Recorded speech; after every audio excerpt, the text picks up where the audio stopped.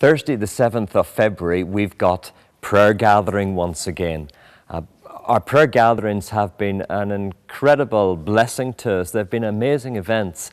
And certainly in the one just before Christmas, as we got together and prayed about the Christmas events that we were holding and prayed about the friends that we were going to invite along to church, there was that real feeling that God was going to do something special.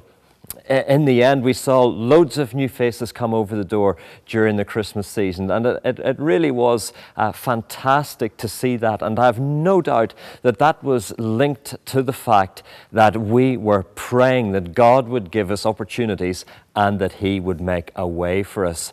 As we gather together to pray in February, we'll be praying into the vision of the church. Sunday, the 3rd of February, I'll be sharing the vision for 2013, sharing the things that I believe that God is saying to us as a church and setting out some of the challenges that I think He's presenting to us as we go into this year.